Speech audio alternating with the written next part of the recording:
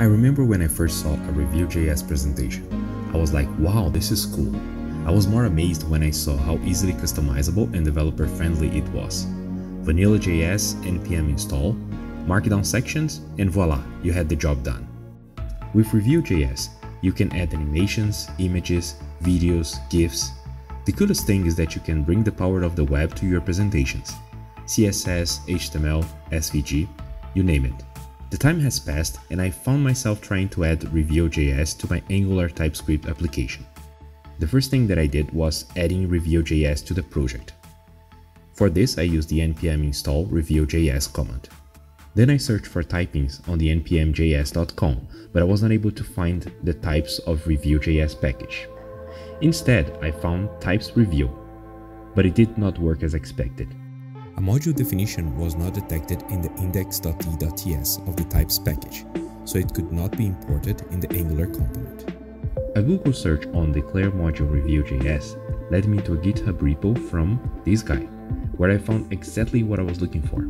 The definition file had a proper module definition.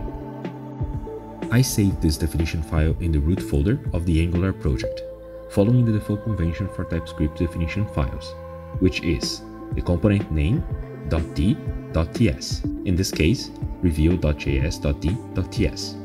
Note that a small change was made on the module definition to set Reveal as the default export of the module.